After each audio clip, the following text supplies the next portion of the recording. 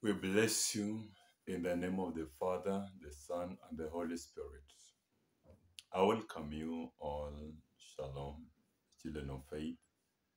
At this time, I want to send this message to you. The Lord wants us to be born as a second Adam.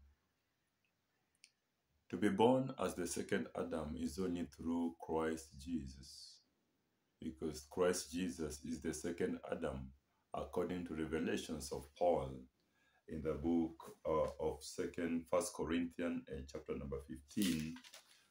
First Corinthians chapter number 15 and verses 47. He said this way. This is what he say. Paul spoke this way. The Spirit of God, Paul speaks through Paul. He say, the first man was of the earth, made of dust. The second man is the Lord from heaven. As was the man of the dust, so also are those who are made of dust. And as in the heavenly man, who is the second man, so also are those who are heavenly. Then the Lord wants us to be born in the heavenly man, the second Adam, because the first Adam was from the dust, who out of sin they perished. Remember in the book of Genesis chapter 3 and chapter 2 and verse number 16, we are commanded for all the tree you may eat, but for the tree of knowledge and good and evil or and bad you shall not eat, because the day you eat you will die. Then when a man partake the tree of knowledge of good and evil, man surely die. So the offspring that remained inside man was an offspring of the serpent. That's where you read in the book of Genesis, chapter number 3, Genesis 3. Genesis 3, let's go very fast. Genesis chapter 3 and verse number 15. We are seeing God is I will put the enmity between you, serpent, your seed, between you and the woman, between your seed and the seed of the woman. So a day man ate the tree of knowledge of good and bad, the man became the seed of serpent. We are seeing Cain is killing Abel, the manifestation of the seed of the serpent.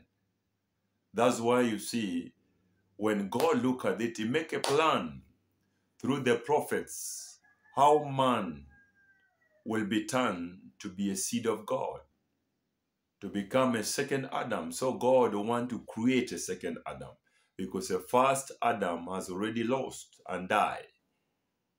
Is not existing.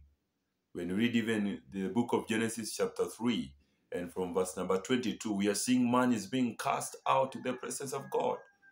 Go away. Remember when you read in the book of Matthew chapter number 7, when you go 9, you see the father say, who is that father? When the child asks him a bread and he gives a stone, or a fish and he gives a snake. If you earthly father knows how to feed your children with good food, how much more the heavenly Father will feed you? And how comes in the Garden of Eden, he casting man out? Then that's not a seed. That is the seed of the serpent. That's why being cast out in the presence of God. Hallelujah. Then God is planning how he can turn man to become a seed, the second Adam. Here comes the second Adam that was prophesied with the prophets. How he can make the new covenant. This new covenant, Jeremiah 31, this new covenant was how man can be returned to be a child of God, the Son of God. And it can only happen if the second Adam were born inside of him. We are seeing when the second Adam were being born, was born inside the first Adam, Jesus Christ, and Mary were found with the child of the Holy Spirit, not of men. So the second man is born inside the first man. Wow. For account of sin that inside the first Adam to be removed. That's the book of Romans chapter 8. For account of sin to be removed. Hallelujah. For account of sin to be removed. That's why it's being born inside the first Adam. Jesus Christ came and said, speak to Nicodemus in the book of John, chapter number 3, and verse number 1. When John came,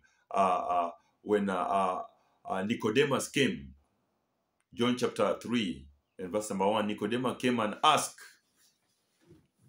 he asked Jesus, no one can do this miracle unless God is with him. First Adam, who are made of the flesh, cannot do miracle, cannot heal, cannot raise the dead, cannot bring forth life because he's dead. Death, a dead thing can't move. A dead thing cannot bring life. It cannot do anything. It's dead. Because the manifestation of the first Adam is a manifestation of death. Evil is in him. Anger, strife, jealousy, killing, anglo-leasing, all manner of fraud is in the first Adam. But the second Adam was born. He came from heaven. He was not made of dust.